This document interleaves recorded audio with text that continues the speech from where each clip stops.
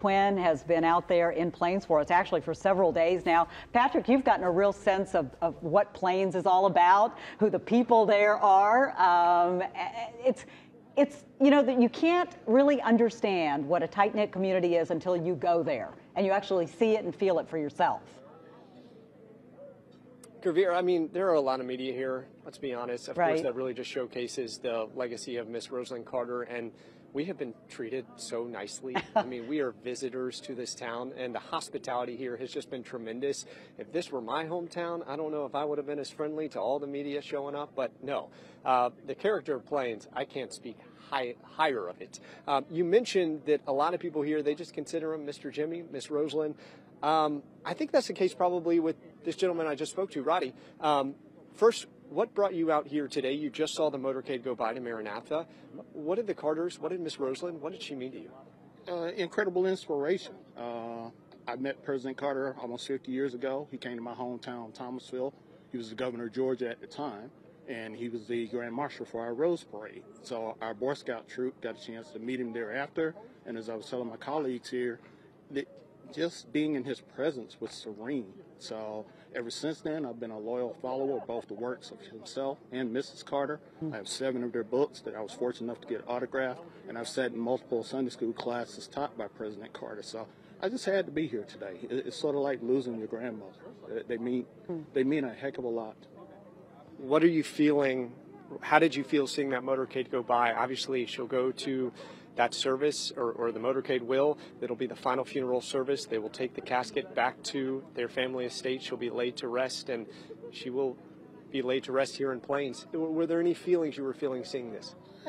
Initially, there was a little pain, because, again, it felt like you lost a grandmother. But then at the same time, when you live the type of life that she's lived, and the whole world is responsive, and you just continuously hear people say, thank you, thank you, thank you, and what a blessing you were in so many ways and so many lives, it gives you a greater appreciation of what this world can be if people just show a little compassion and patience like Mrs. Carter and President Carter have done. Roddy, thanks so much. I think you're right. Just a sign of appreciation and paying it forward. We're certainly seeing that. Back to you guys. Patrick, thank you so much. And of course, we are watching the Carter family, and you have probably noticed along with us that former President Carter is among them.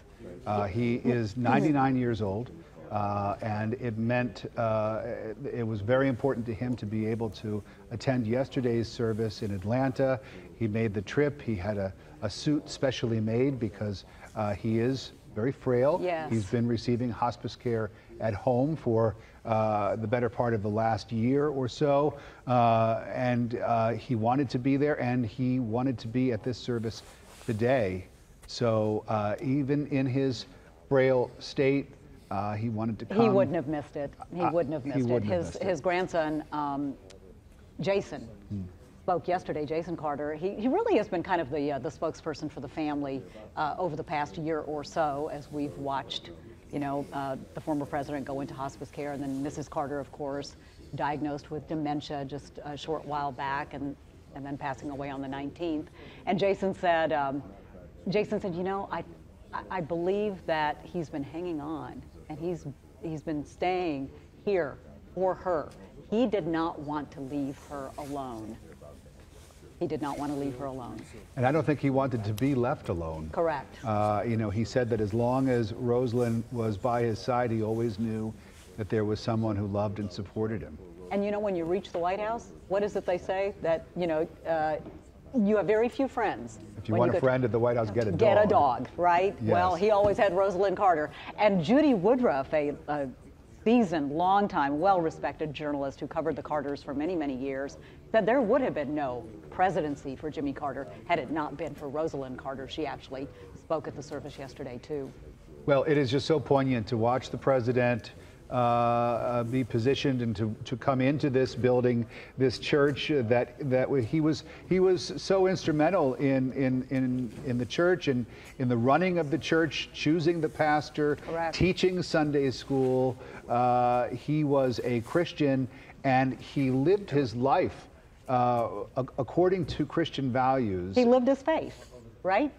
He lived his faith. He mowed the lawn out there at the church, weeded, mowed the lawn, made the cross that's hanging there in the sanctuary, actually made the wooden bowls that they use for offering when they have their services on Sundays. So, and that gentleman that Patrick interviewed a few minutes ago said, I went to some of the Sunday school classes there that former President Carter taught. And when he did teach, a lot of people showed up. Secrets, they had to get there by 6 a.m. They had to be screened by the Secret Service before they actually entered the church because the former president was teaching. That's right. I can only imagine what that must have been like. What a thrill to be able to attend Bible study conducted by a former president of the United States.